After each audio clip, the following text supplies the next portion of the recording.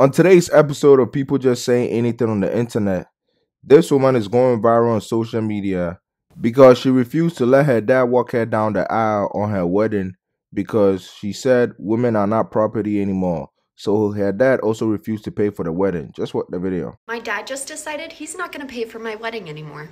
What I'm finding out is if you let your parent pay for your wedding, you kind of have to do it their way. I finally told my parents, I'm going to do this my way, and they backed out of paying for it. So let me tell you what happened.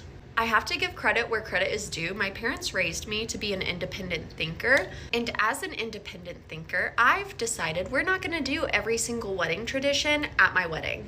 And that's where the fight comes in with my dad.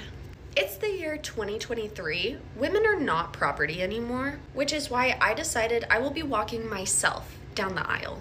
My parents do not own me, and I'm not some property to be given away. My dad was not very happy to find out he wouldn't be walking me down the aisle. In his eyes, I'm taking away one of the most important parts of the day. Apparently, a first dance with my father isn't enough. My dad keeps going back to the point of, we've never treated you as property, why would you say that? He's also trying to say I'm discrediting everything him and my mom have done for me, which to me just feels unrelated. Like, I'm just not a fan of that tradition. I feel like he's been talking to his buddies because the other day he came back to me and said, well, if you want to be independent, then you can pay for it yourself. Which to me still feels like if you're not going to do your wedding the way I want, then I'm not going to pay for it. And that just doesn't feel right to me. So anyways, do we agree that my dad's being a complete jerk right now? Really hoping he comes around because there's no way I can afford this wedding if he doesn't help me with it. So I'm just kind of holding out hope that he'll come through. So let me get this straight. She feels like property only about her dad walking her down the aisle.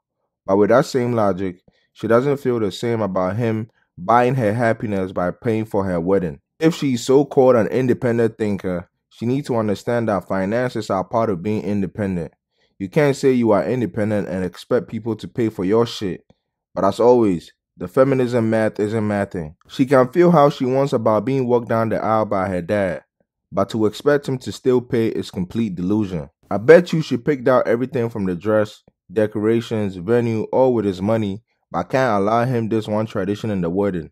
The walk is supposed to represent a ceremony of passing guardianship and trusting another man to protect and cherish your daughter. But hey, everybody thinks so different nowadays. Message to the future husband.